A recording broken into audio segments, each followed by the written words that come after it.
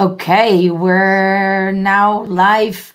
Maarten, thanks for coming and welcome everybody, guys. Just a quick reminder, my name is Maria JD. I'm here with Maarten Verhoeven, and that's Monster Challenge Day 2. We've got a lot of ground to cover again, a lot of stuff. So, hi, Maarten. Let's check the connection. Yeah. You hear me? Everything's fine? Everything is perfect. Everything is perfect. Great. Yeah, and I see that we've got already a bunch of people here. Hey, guys, thanks for coming back. Say hi in the chat so that we can hear who is around. Yes, hi, everyone.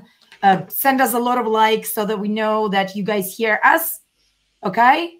But let's just make sure that everybody can hear us. Just, send us something.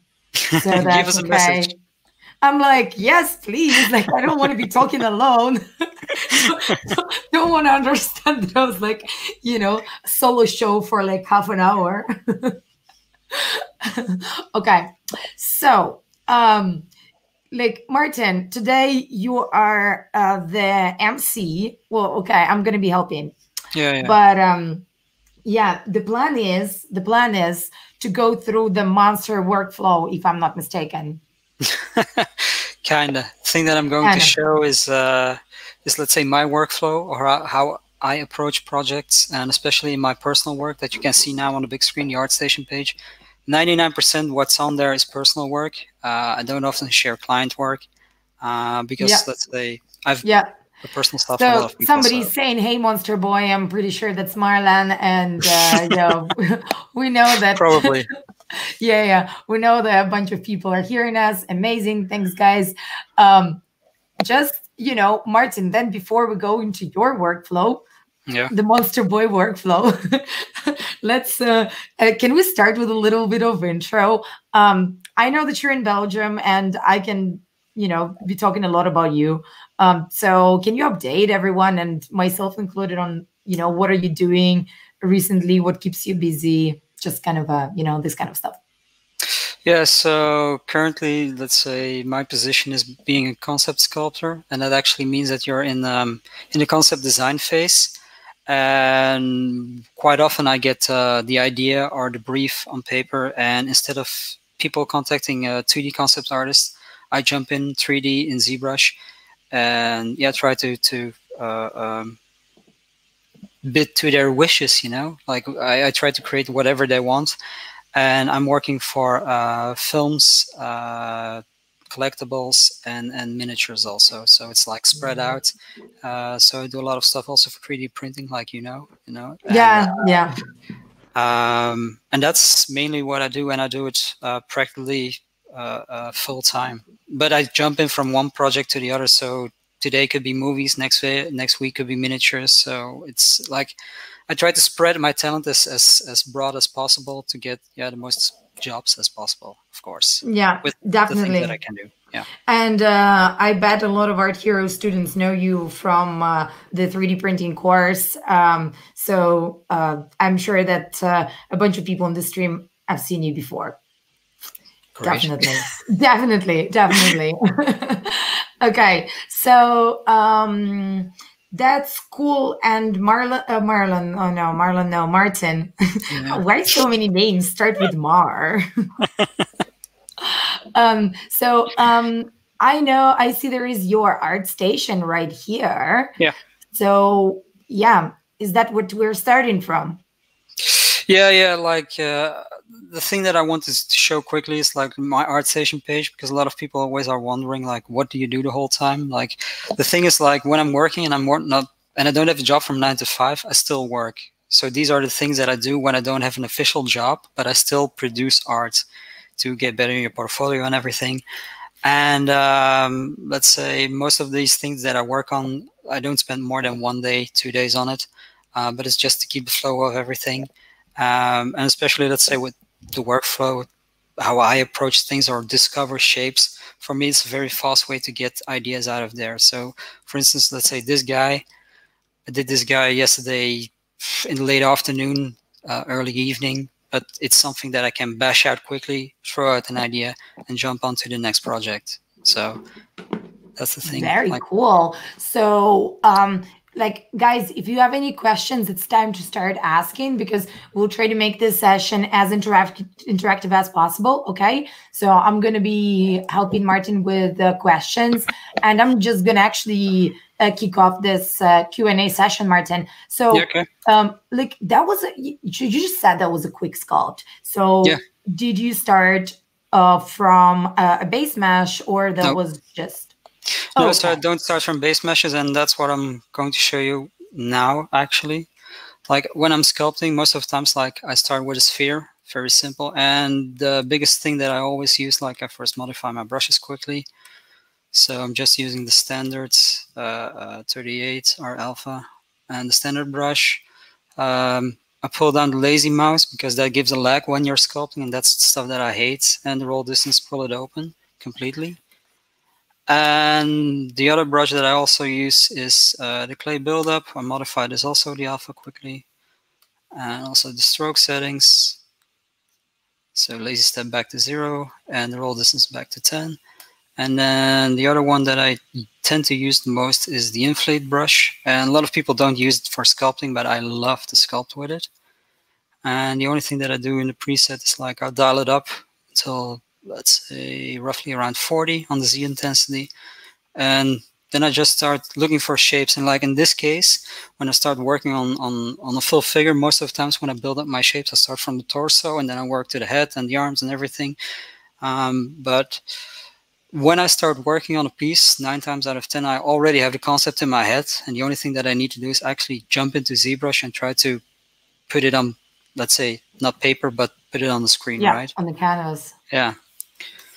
So, cool. And just kind of a follow-up question. You said the concept is in your head. Do you use, like, references or mood board or sketching? Like, in your case, would it be just, like, straight on the canvas? Yeah, in this case, it's straight on the canvas. I'm not using any references. Like, if I need references, I look up for pictures, and I have a second screen in my setup, and I just throw a lot of images on there. But everything's done directly on the screen when I want to discover shapes. So, like, let's say in this case, like, I have a torso in mind. So by using also the sculptures, like, I keep my poly count low while I'm sculpting, right? And what I do is, like, I just start roughly, and let's say if this will be torso or something, I'm just going to... I'll shoot you a few questions meanwhile. Yeah, sure. So, guys are asking, I'll start with Artyom, who's asking, how do you get time and energy for personal art after work? That's a good one. Well, to be honest, like, the reason why I started freelancing is actually to make up my own schedule and to plan in these things, you know? Like, I even say no to some jobs sometimes if I feel like I have the need to really produce art or really do something, or I try to fit it into my schedule, that I say, like, okay, like, tomorrow morning I can put in some extra time to do something for myself and push back the other job a tiny bit to create art, you know. And the inspiration is something that comes automatically for me. Like, when I'm not doing anything, like, my brain fires off and I get some ideas. So yeah, cool. Well, funny enough, actually, I'm looking at your sculpt and I already probably start recognizing a few elements of your style. I'm not sure if I've been looking too much at your art station. Yeah. but it's something. I'm not like some creep or anything, by the way. No, but that's the thing that a lot of people say, like, oh, you have a familiar style that's recognizable. But the thing is, like, I don't have to think about these things, you know, when I'm sculpting. I'm just looking for shapes. In this case, like, I'm looking for a rib cage. And for me, like the flow of lines and organic shapes is something that I really enjoy making. And now, like, I just try to push in all those, let's say, ribs in this case. Right. And for me, it's also it's important to work with sculptors and keep your poly count. Try to keep it as low as possible because we're still blocking in this stage, right? Yeah. Okay. One more question here. Arnold, hey Maarten, what resin printer would you recommend for first time printing? Oof, that's a difficult one. Like it depends. Like you have a lot of cheaper, let's say Chinese printers that are on the market right now, and they're pretty good in the quality that they bring. The only thing that is less than, let's say, bigger brands like Formlabs or something, because those are way more expensive, though, printers. But it's the support that you get from a company. So if something breaks down or something, and let's say the brand that you choose for is more high profile, the support also probably will be better for the company. But if you want to start out with a resin printer, I wouldn't say like go for this brand or that brand, but just try to stay within a certain budget that you're willing to give to something. Like if you say it's purely hobby and I want to learn some stuff, try to buy a printer below 500 euros. Yeah. But the thing is, like, okay, the quality will be there, but your building volume will be smaller. The setup of the supports will be harder. And yeah, if you use other programs, or let's say, sorry, other printers that are more expensive, like the slicing software will be more, let's say, focused on yeah, the thing that you did budget-wise, you know? Right. Yeah.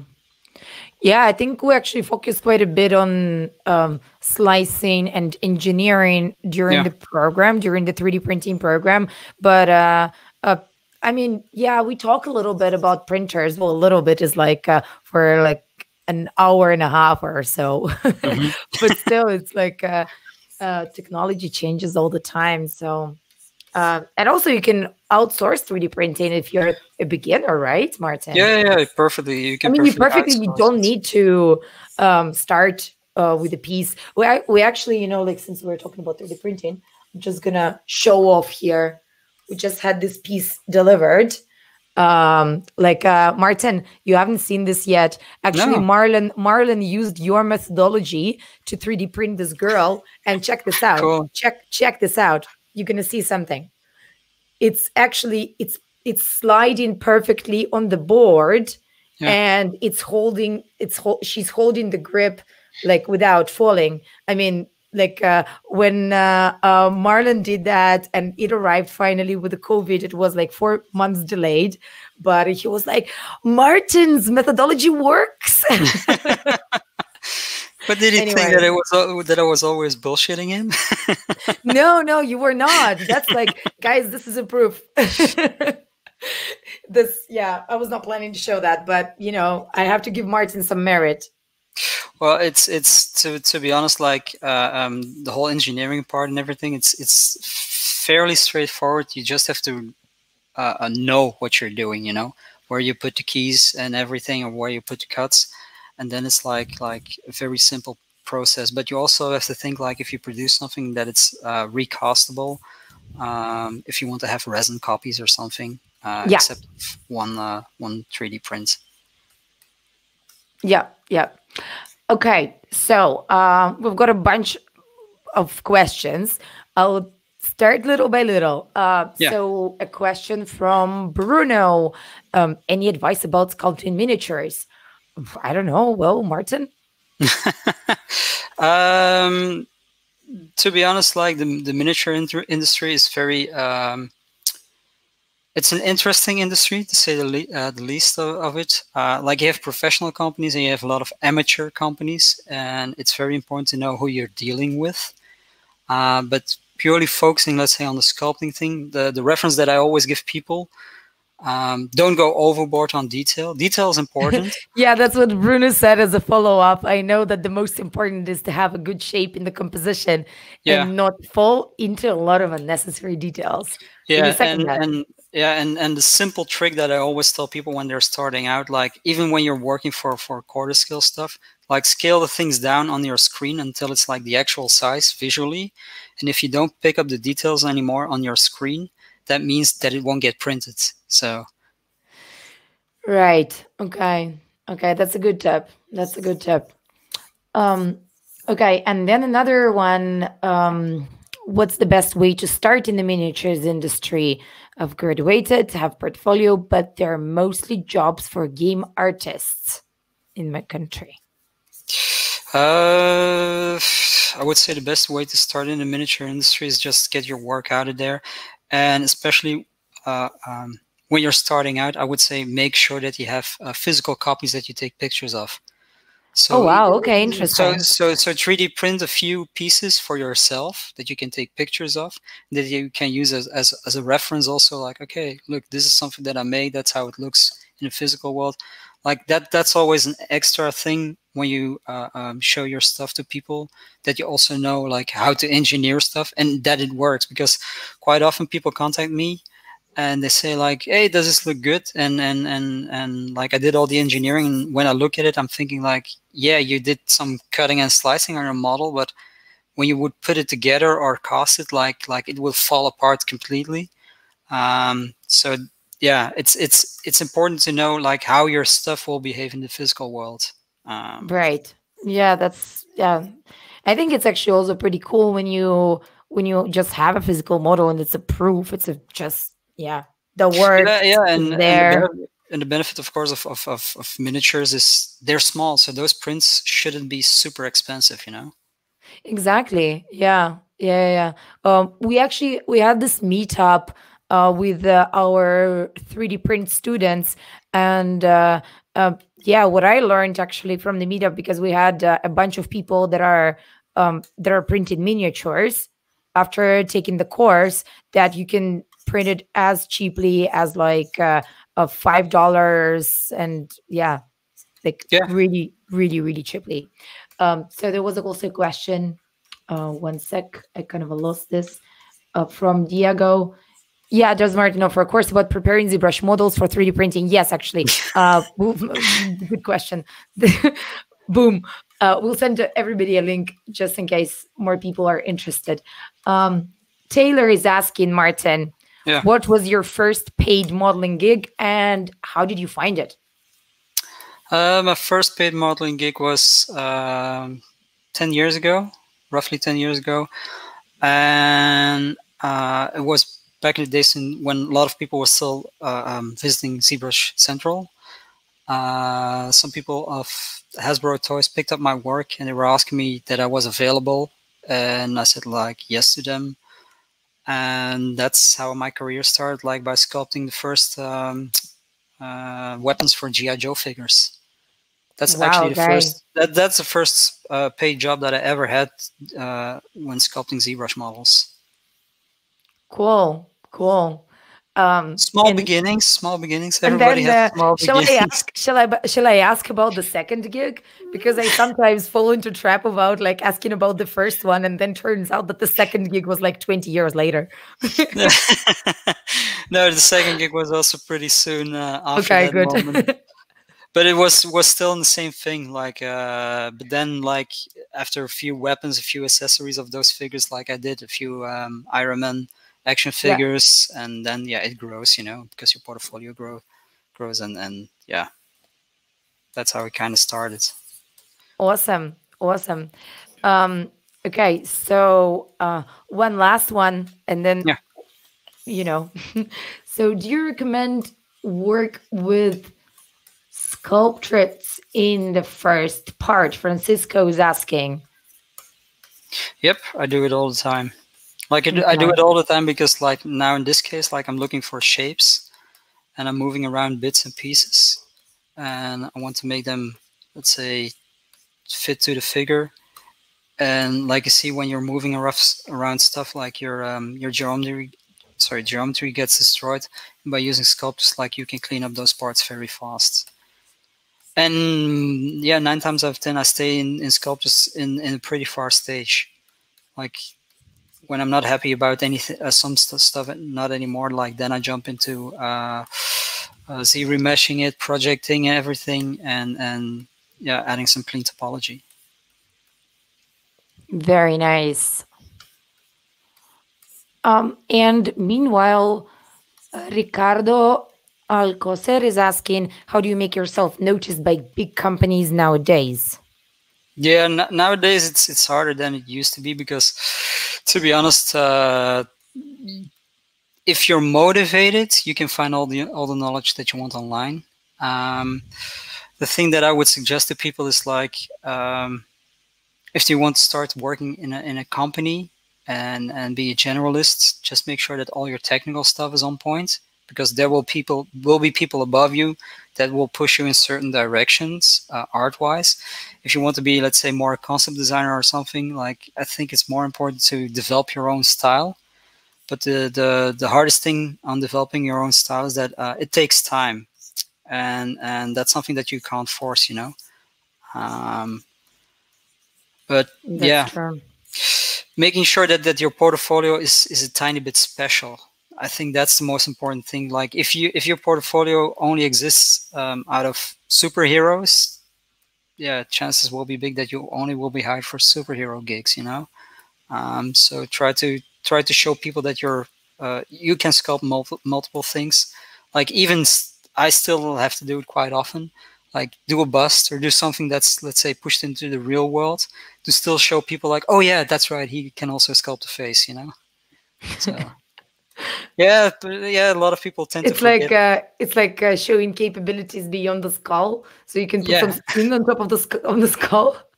Yeah, I'm pretty sure you can do that.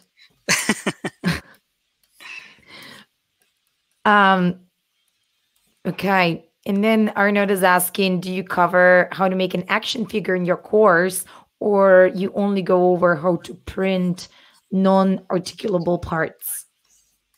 In the course, it's only non-articular parts. Nothing about joints and pivots and everything that's needed.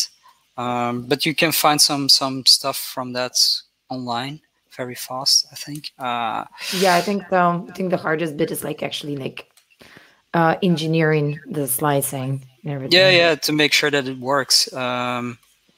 And I would suggest, like, if you want to go to articulated parts, make sure that you're covered with all the rest first before you even start thinking about having moving bits and pieces on your piece.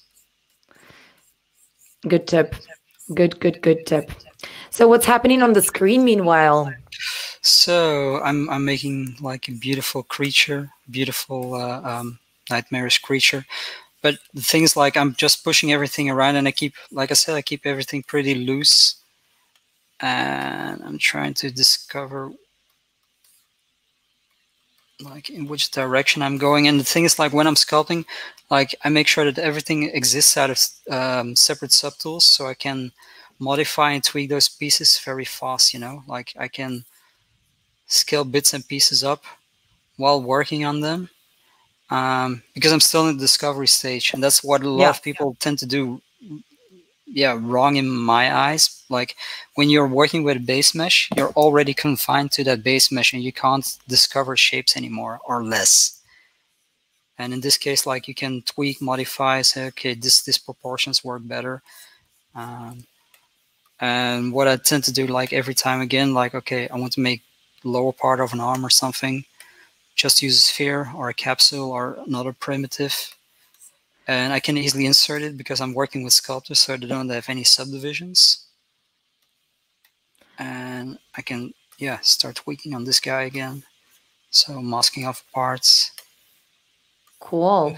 I'm wondering how many do we have actually more artists out there, like here in the stream, actually making something like I don't know, like a skeleton or like a beautiful nightmarish creature like that.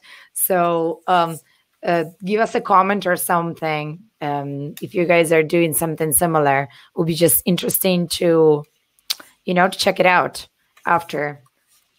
Like, let us know in the comments, and maybe even send a link. That could also work. Could even pull it up now.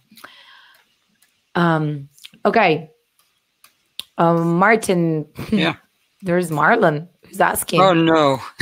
What's your favorite piece of personal work? What my favorite piece of personal work is? Yeah. I don't have any, and the reason why I don't have any is because most of the times I even forget that I created some pieces, because, like I told you, when I create stuff, it's like you do it in a day or two, and then it's out of there. And sometimes when I scroll back in my portfolio, I'm like, oh yeah, that's right, I did that type of a demon or that type of vampire. Yeah, I think I'm completely the opposite than Marlon. Like, if I have to work longer than let's say 2-3 weeks on a model for visual effects or something, like, I'm completely bored out of my mind. Like, for me, like the most fun is the 2 first days when I'm on the project, and then like it starts dragging on, modifying, tweaking, and 9 times out of 10, like, my story's kind of told within those 2 days, you know. Wow, that is impressive. That is impressive. So do you publish then everything, or like, you know, what's your ratio of releasing this? My personal work? Yeah. Or,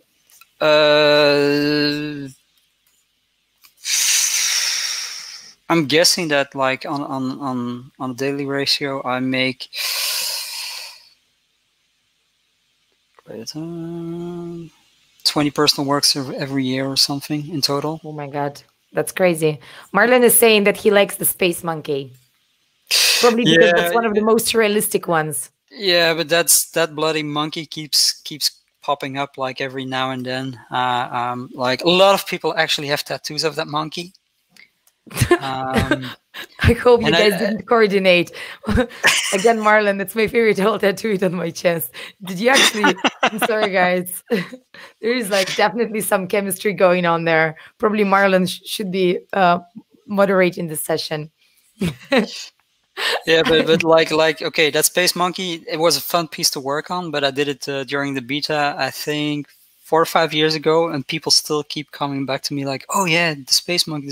I'm thinking like, I've done so many things in between, and yeah. But you see, to be honest, I love sculpting monkeys. That's the thing. Like, when I realized there are a lot of monkeys in there. Monkeys, skulls, golden, like something like something swirly bits.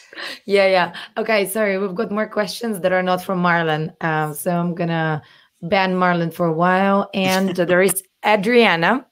Yeah. Hi, Adriana. What are your favorite artists and what is inspiring you? Okay, let's talk about that. Well, my biggest influences are, let's say, the artists that I grew up with, and I mean the visual effects artists like Rick Baker and everybody who was working and is still was working for Stan Winston, like Steve Wang and let's say everybody who worked in the industry for the past 30-40 years. You know, those are still my biggest influences, because like those guys inspired me as a kid when I was watching VHS tapes. And let's say on true real art and not multimedia. It can be painters like Rembrandt, Caravaggio, Hopper. I mean, like, it's my spectrum is pretty broad, you know. Like, Cool. I'm not saying like I'm going purely for the Giger like things and Brahm, and like it's pretty open, especially Yeah, cool. All right. So, and then there is one more question here. Eric, where would you start if you have never done any 3D before?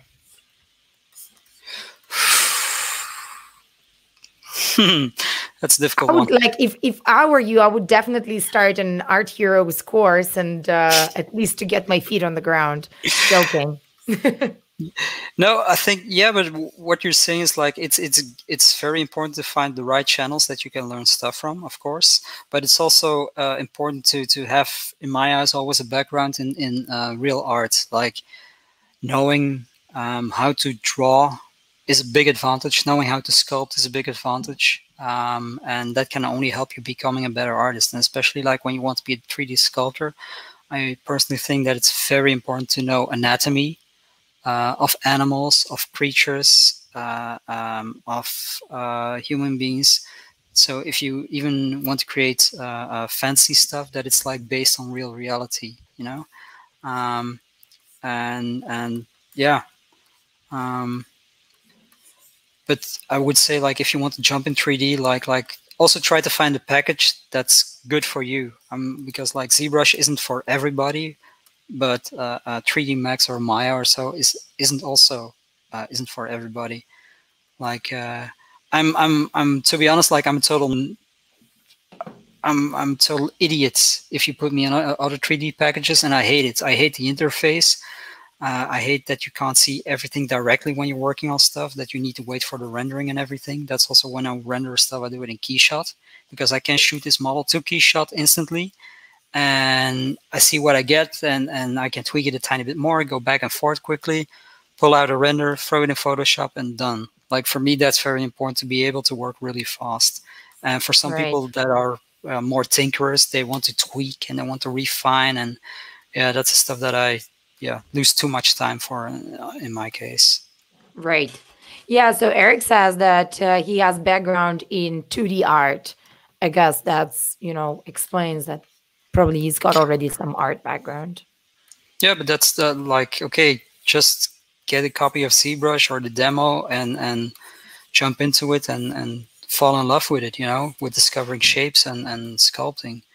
Like as you can see, like what I'm doing now, like how I'm creating this thing, like I haven't even touched the interface practically. I've just switched out between 3-4 brushes and I'm able to sculpt something, So that's the great thing. Like you don't need to know all the menus that are hidden down here. Like eventually it's important to know what's in there, but to start now, like. Yeah, right. No, definitely. I think you can figure out pretty much everything on the way. But I definitely heard a lot of comments that some people find it intuitive and some others just like completely the opposite. So I think it's also, right, a good fit. Yeah, a lot of people, especially when they have, let's say, a 3D background and they jump into ZBrush, like they're 9 times out of 10, they're completely lost because the interface is totally different. Like what you're doing is different because you're drawing with a pen, you're not working with a mouse. So yeah. Yeah. Well, let me ask you guys just to hear what you guys have to say. Do you find ZBrush intuitive? Like, what's your opinion? Did you guys quickly just fall in love with it, or was it just forcing yourself to be creative? It's really, tough love. ZBrush is tough yes. love. Just like struggling every day for 10 years. Like, I really want to work with you, but work with me, please. Yeah. So we've got a little lag here, a little bit, as always with streams. So I hope we can hear some ZBrush struggle opinions in some a bit. People suffering, great. Yeah. Well, I mean, it's a monster challenge, Let's see. Sorry. So somebody's saying that the banner on the top left corner is covering the interface. It's okay to hide it. Sorry guys, I can't really hide it right now, but I'll hide it for the next section, for the next session. Since we're already in progress, I can't really tune my interface right now. But thanks for the heads up, Vin. I did not see that it covers much. Yeah, I'm not doing a lot of special things. The only thing that I might have done is tweak the Z intensity a tiny bit. That's hidden below workflow. And maybe the draw size that I was playing with a tiny bit. But let's see. Okay, so when I want to insert hands or something, like when you go to this insert brush, you have a lot of different tools that you can choose from. And to build up the shapes, I'm just going to use, let's say, something with 3 fingers, because we're creating a monster or something. This is beautiful. I'm just pulling up a few comments here meanwhile. So yeah. We've got a lot of like, for example, we've got Wasim, who is in a love-hate relationship with ZBrush, and we have Julio, who just said that for him that was the most similar to traditional sculpting. Mm-hmm. And somebody says that, yeah, learning curve is steep, but once you got it, it's awesome. Yeah, tough love, ZBrush. Yeah, I learned ZBrush in a like I actually bought a book back in the day.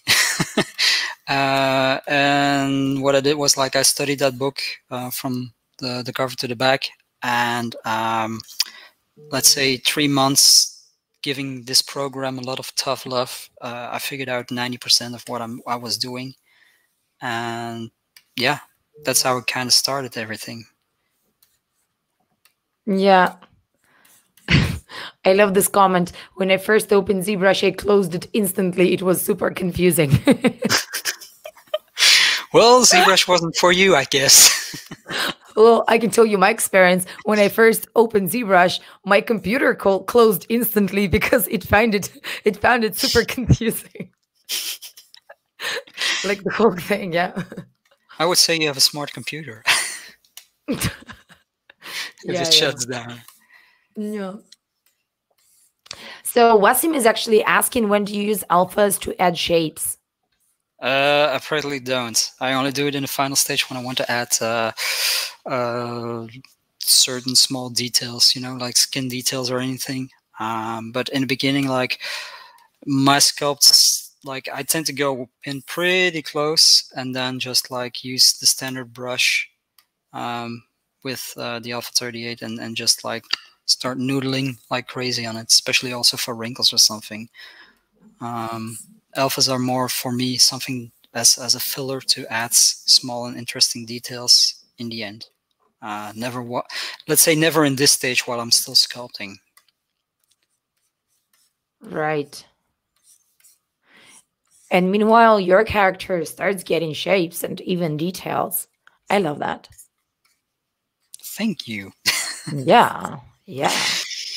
Yeah, but that's the thing. Like I'm floating over my model, spinning it around, looking from all angles, and say like, okay, like I might need some kind of back spine detailing here. So I'm just adding those wiggly lines that people always like joke around, like, oh, when we see something from Maarten, it's like a skull and a lot of spirals. But yeah. Yeah.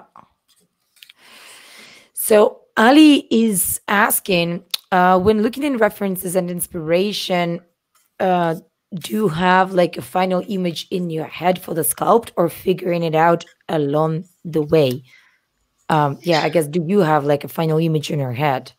The thing that's important for me, like when I start working on something, like I clearly know which direction I'm going. So if I'm creating something with 4 arms, 2 arms, 4 legs, that's for me the most important thing, like when I'm discovering everything. But the thing is, like when you're drawing around and pulling around shapes, like you always have these let's say happy little accidents, and it's important to also give room to them, you know, like because you might have something in your head, and once you put it on the canvas or you look at it from a certain angle, it might not work at all. So that's why it's important to keep flexible during the whole process, I think. But yeah, I have a clear idea what I'm going to sculpt or in which direction I will go eventually when I'm working on any piece. Okay, so I might add some shoulder blades, scapula. Am I not distracting you too much with the questions? I'm just thinking, should I just, we're good? Yeah, I'm good. Okay, cool. I'm just sculpting and talking. Oh yeah, awesome.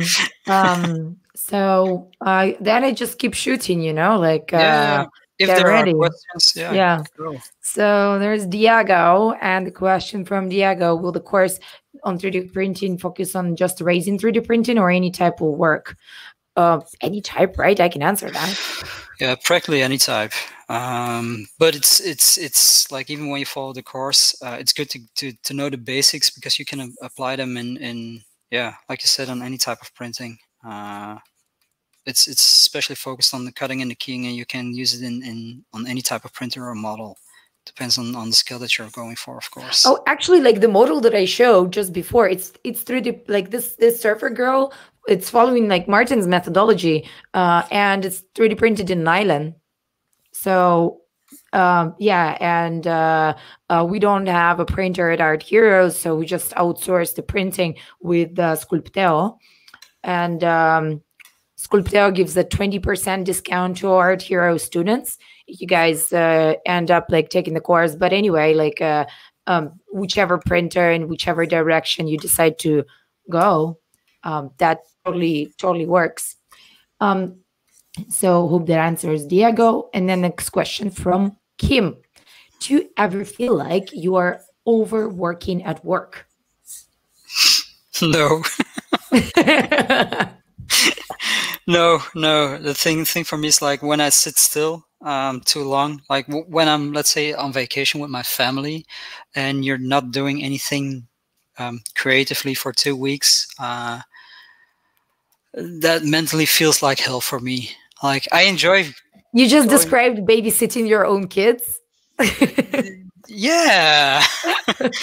No, but the thing is like when you're sitting still, like ideas might pop up in your head, and the problem is that you can't execute them. You can't make them at that moment, and that's the thing that I always find frustrating. Like the thing is, like when I start walking, or even when I go to the bar or something, or I meet up with somebody, like 9 times out of 10, like you have an idea, or some ideas might pop up in your head that you can try and figure out, and that's like, yeah, I don't have the feeling that I ever overwork.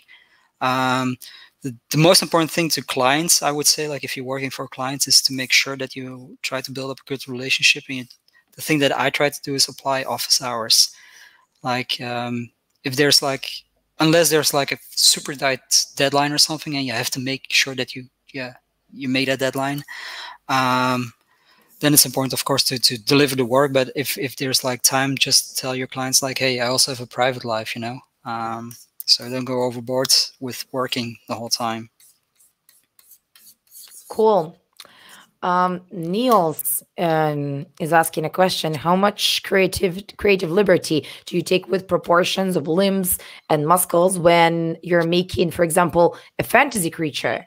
Does things like focus of muscle placement come a little later after getting the big shapes the way you want? Yeah. But I already try to build it up from the inside out. So I try to figure, when I'm discovering the shapes, like I also try to figure out how the skeleton could be and where stuff needs to be thicker.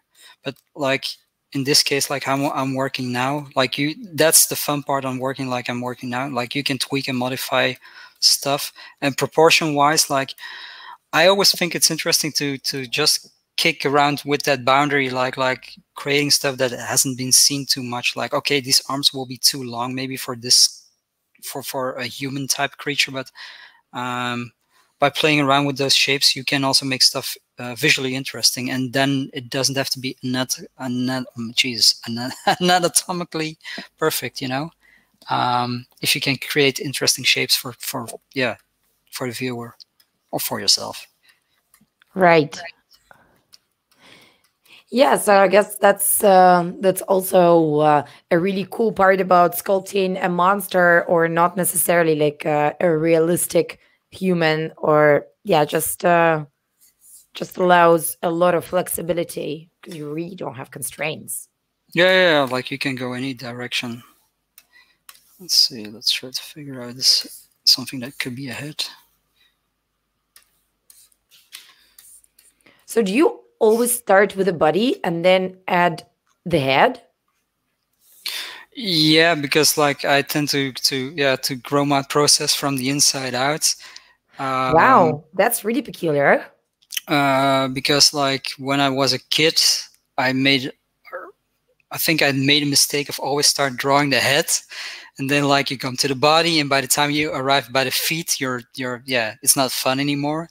So I try to shift that focus point from the head to the torso. So I'm like spreading it out instantly to all directions.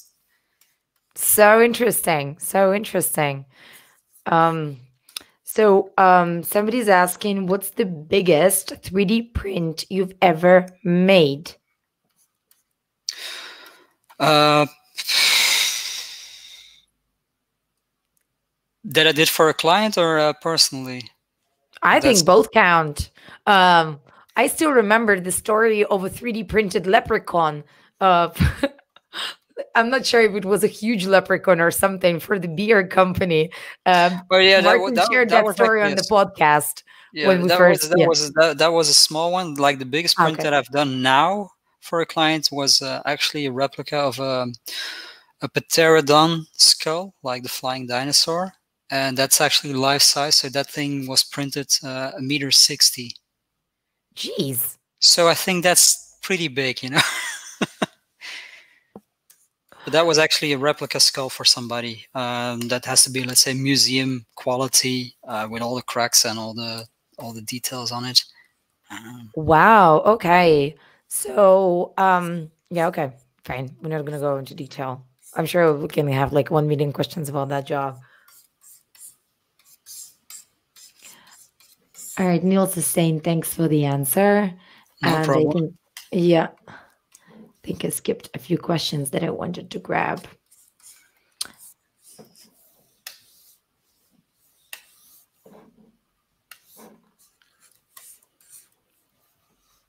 So, can you give some advice on the presentation? Do you sculpt in the final pose from the start? And some advice on the lighting. I think we've got this planned, right, Maarten? Yeah. We practically got this planned. So, okay, so this is beautiful and it's done. No, eventually, like I also loaded up a model that's in a further stage. But as you can see, like this sculpting state, like phase goes pretty fast for me. And let's say when I do this for 4 hours or something, like I have a whole model done, and then it's like kind of looking something like this. Oh, wow. So it has a lot more details, a lot more refining. Like if I zoom in, like even when we're still in sculptures, like there's some small alphas in there just to break up the surface a tiny bit when I go into rendering. And then the thing is, like I kick something like this into Keyshot, do a super simple setup with an HDR and maybe 1 or 2 planes to add the light. And most of the times, like even with one render, I jump into Photoshop. Like I can quickly show this. It's magic. Everything's loaded up. Wow, that's magic. That's magic. No, so okay, we're answering a very important question about presentation, guys. Before Maarten, I let him talk more. Just he's the god of Keyshot. That's again, like a few people know that. Luckily, not too many people, but he definitely knows how to go around things. So, Maarten, go. Yeah. Okay. So when you're in Keyshot, it's very important to study real lighting, but it's the same thing then in every 3D package, that you have to make sure that you create a nice rim light, that you load up the HDR to have some reflections in it. Like these textures are super simple. Like this is a pretty flat image, but then when I take it to Photoshop, I start playing with it. And what I do first is like I add some interesting information, color gradients. I duplicate my layer. I've added some shadows, like an ambient occlusion pass will act like this. And I just masked out bits and parts. And then like I just stack one gradient on the other. So I use another gradient. And as you can see, like in here, there's the alpha of the figure. So I'm just applying everything on the figure, not on the background in this stage. Now I'm doing the reverse. So I'm creating also a backlight on my flat image. Now I add a gradient from top to bottom. These are some simple clouds. Like it's just to break up the surface, like what you're looking at. And also like by adding these small steps, like I'm adding more and more focus on my character. So I'm trying to pull it out of the image. Just add a layer with some clouds on it. And I stack it up and like I just play around with the multiply settings, the green screen settings, the overlay, and try to figure out until I have something that I like. Then I add some simple highlights. Like just by adding this simple layer in overlay, like these are just white gradients. Like I can show you quickly. Like it's nothing more than a small sphere that I drag in, and the blending mode is an overlay. But by doing this, like, and you add it to the highlights, then these things actually pop up in your render, and make sure that it's like it adds the focus to your character, right? Adding a bit of smoke on the bottom. Add a color overlay. Add some debris or smoke or snow. Just add some atmosphere to it, so it's bringing the whole thing to life step by step. And as you can see, I'm not touching my model. For me, it's very important. Like if I tweak my model, I only do it in the final stage, because like like I said, I'm a concept sculptor, and quite often it happens that I'm preparing something for a client, and he likes that image or the presentation, but they also want to use the 3D model in the rest of the pipeline. And when you start tweaking and modifying and doing a paint over in Photoshop, like you have to redo everything that you already did in 2D, and you have to make it match in 3D. And for me, that's very important to yeah, not touch my model too much when I'm working on it. We've got 1 million questions all over a sudden. Okay. Let me start just like quickly. Do you bring the entire figure or parts of the figure into Photoshop? That's Eric. It's the complete figure. So first in Keyshot, then I do the render, and I might do 1 or 2 render passes, like in different materials, but then I blend it in Photoshop. I just put it over in overlay, and by adding masks, like I paint out stuff and add stuff. It's super straightforward. But I try to give it, let's say, in Photoshop, my renders the extra bling that it's kind of missing in the raw renders that are coming out of Keyshot directly. So, right. I struggle a lot with materials not looking best in BPR. Any suggestions regarding that? And does she wants to do renders in photo and in ZBrush, or is it for presentation? Or because good question. Well, let's see what they answer. So I don't know. But let's assume that's for presentation. Yeah, so in presentation, it's super important in ZBrush when you use BPR that you also export all the different shadow passes and everything, and then when you put it in Photoshop, that you can blend everything together. Like it's really hard to get one render pass out of ZBrush in BPR that looks super nice. Like it's easier to have a light from the left, the right, the top, and then like tweaking it and adding a rim light and putting everything in Photoshop on top of each other, and then like tweaking the different settings. Yeah, that's my best advice that I can give you. Right. Try not to do everything in one go when you do everything in ZBrush. I also do it in Keyshot, like 9 times out of 10. Like I take out 2, 3 render passes, very simple, and I just compose them. So, actually, building on top of your Keyshot comment, Ricardo is asking whether you think that recruiters look more about final presentation or technical execution of the sculpt. And sometimes he thinks that he kills the potential of his sculpt with the lacking Keyshot render. Yeah, that's the thing. Like, yeah, no, but that's very important. Like, you can have the perfect ZBrush sculpture, and you throw it in a package, and you don't light it correctly, it will be totally destroyed. The only advice that I would give is make sure that you use a simple light setup with 3 points or something, and also always do the presentation. If you want to present a sculpt, a clay render should be good enough.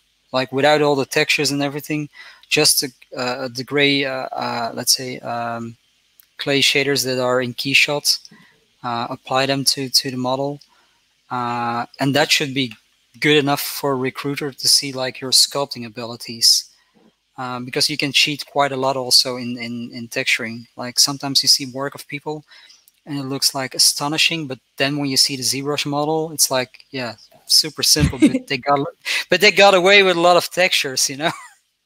Yeah. Finally, do you export polypaint straight to the Keyshot? Yeah, so do all the if I have polypaint on my model, I kick it to Keyshot.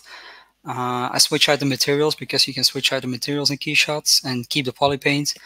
And that's actually the only texturing that I do in all the pieces that I have, like poly paint, Keyshot. Like I said, I'm like kind of a technical idiot in that fact, you know. Well,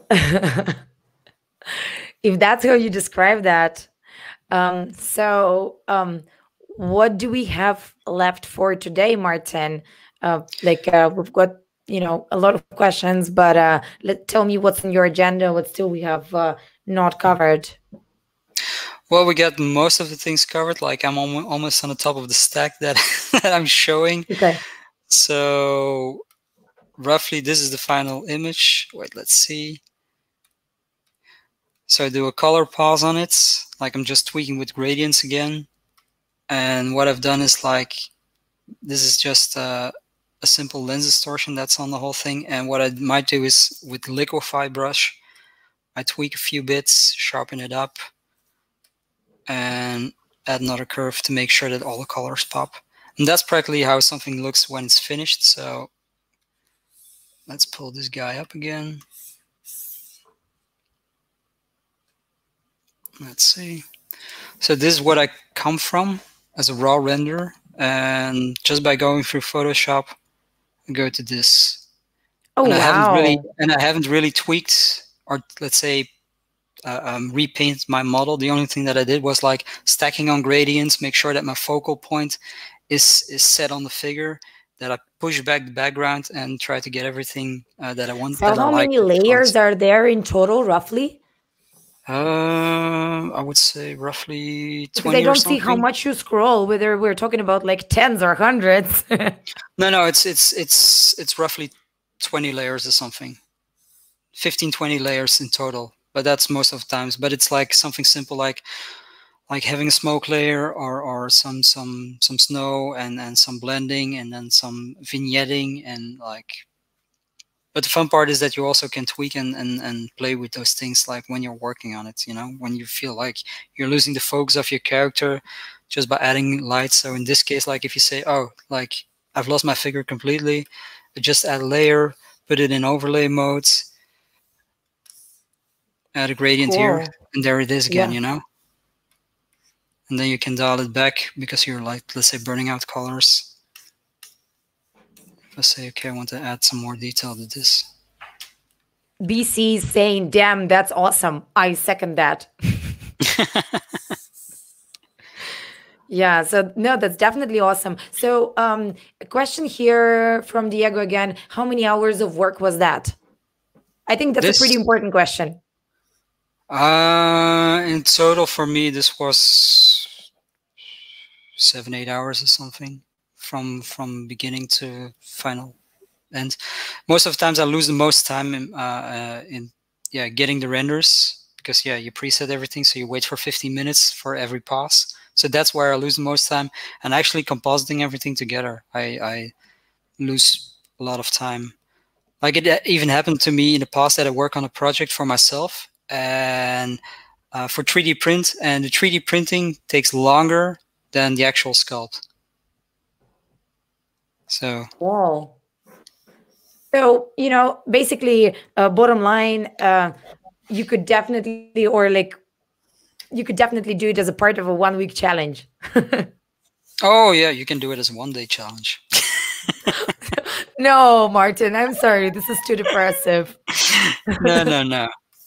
But it's important when you're sculpting that you always have fun, like when you're playing around with your shapes. And the thing that I always tell students when I'm teaching people, try not to think too much and try to sculpt with your feeling, you know? Like, because a lot of times when I'm teaching students, like they're losing way too much time overthinking their concepts. And I'm telling them, like, stop thinking, start sculpting, you know, create something. Like, you can think about a shape. As long as that shape isn't on the screen, I will not talk to you. Nice. Okay, that's a really good tip. Well, to be fair, during this challenge, we really don't have too much time for thinking, because, you know, for many people, it's the first sculpt ever. Like first time opening ZBrush. Oh, I mean, we've got a bunch of pros as well. So yeah, it's a pretty fun combination. So guys, as we're rounding up, let us know what you think. Just what's any thoughts on the sculpt, because on our agenda, I also wanted to announce the homework for tomorrow and like a little assessment, and we still have a raffle for today. So we're going to be random picking somebody who submitted the assessment from yesterday, and also is still here. So yeah, we see a bunch of comments. Oh yeah, a question here from Taylor. Meanwhile, we're on it. So you don't retopologize? I do it in the end if it's necessary, if I want to add some extra details or something. And of course, like when I'm working for a pipeline, like it happens sometimes when you do the concept sculpt, and then you have to push it along for the production, and that I also deliver the high-res assets, and then yeah, of course, like I do everything on the new topology and stuff, and so on. So cool. But yeah, in this stage, it isn't important for me. Very nice, very nice. Maarten, like, are you gonna finish this, or that's gonna go to your like to be finished at some point? What's the plan with this guy?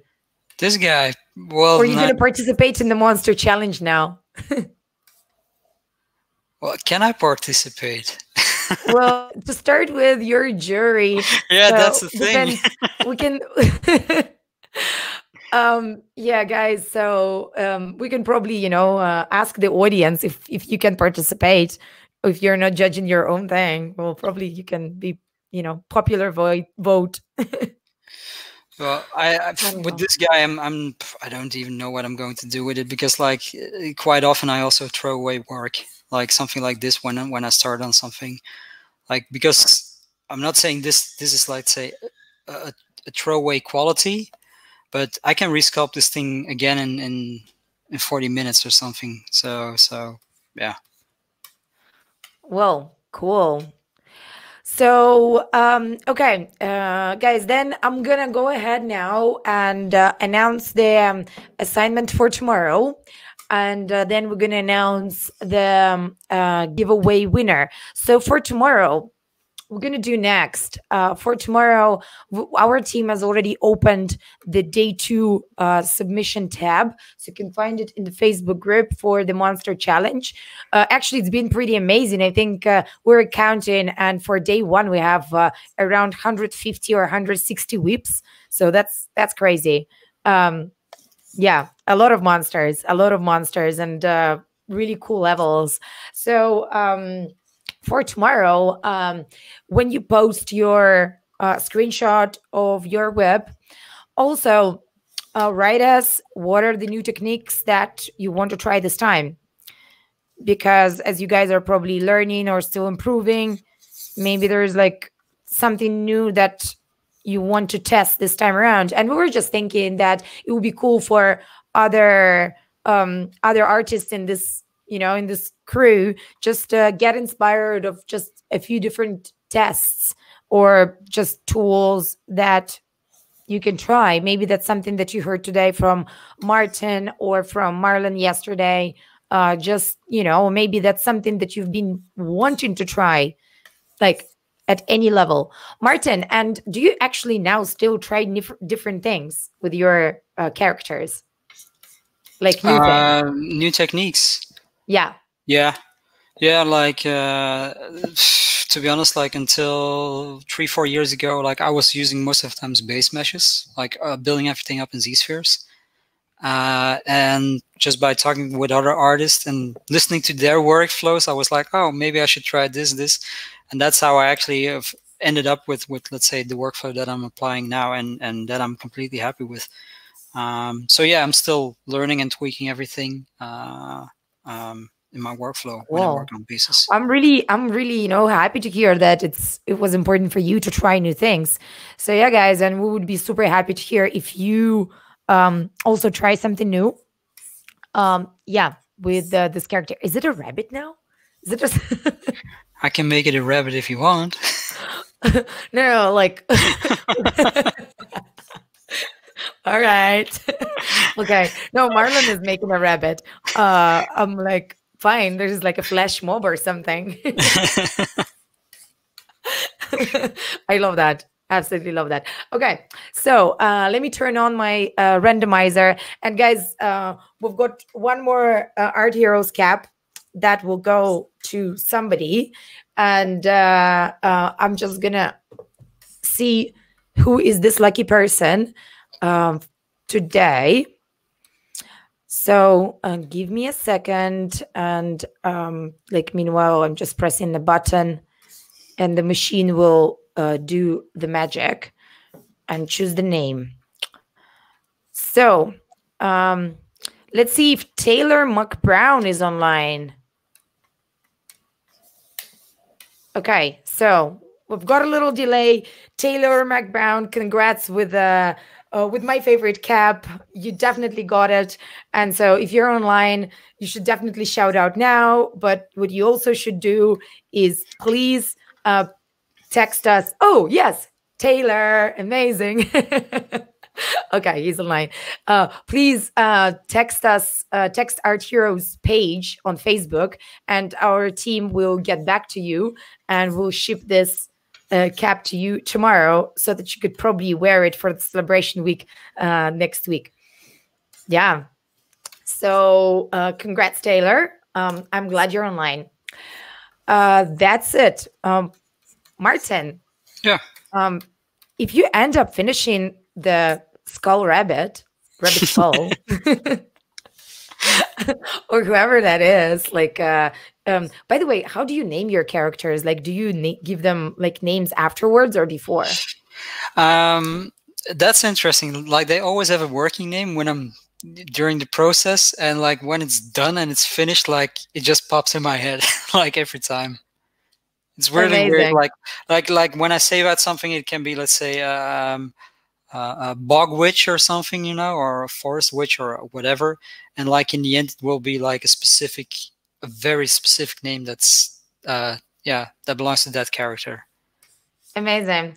So if you finish this, we would love to post that, you know, and see what actually happened. Yeah. So give me an update what happens with this one, and we'll post it also on the challenge group so that the happy crowd, together with Taylor, who says that he literally never win anything, just made my day. Okay, I'm glad. Okay, high five to that, Taylor. Good things happen from time to time.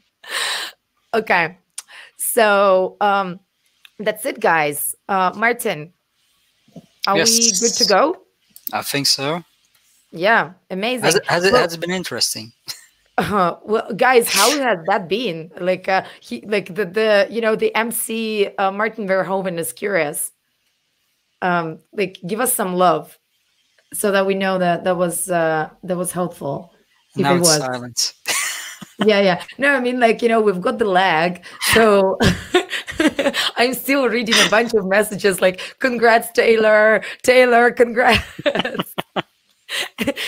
Well, good for you, Taylor. Taylor, you're the man. Okay, now the lag is done. And if you see the comment, there is like a little froggy. That's probably to you. Okay.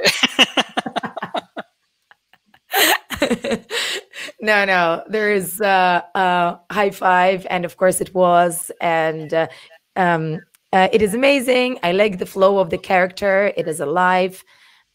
It's great. Awesome. Okay, thank you, guys. It's amazing how far you can take it in such a short amount of time. I think this is the major takeaway. Okay, Vin learned new techniques, and the rabbit looks sick. Definitely. The webinars make it all worth it. Yes, thank you, I will try everything, learn a lot, blah, blah. 100 out of 10. Whoa. Amazing. Thank you, guys. Okay. Wow. All right. No, thank you guys all for showing up and for, making our day. Thank you, guys. Thank you, guys. Yeah. Okay. This flew by. Yeah. So, I'm turning this off then. And don't forget that tomorrow, still post your whips. I'll ask Maarten to post his whip as well.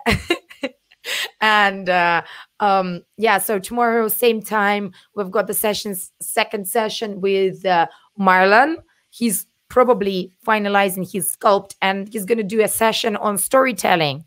So that's a good one. You should attend. Is it the same time?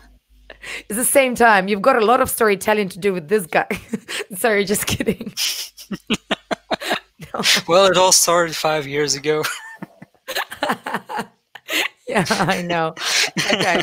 So storytelling with characters tomorrow, same time, same place, guys. And post your whips. We've got another prize tomorrow, and I promise there is also something new. Okay, Maarten. Thanks. Goodbye. My pleasure.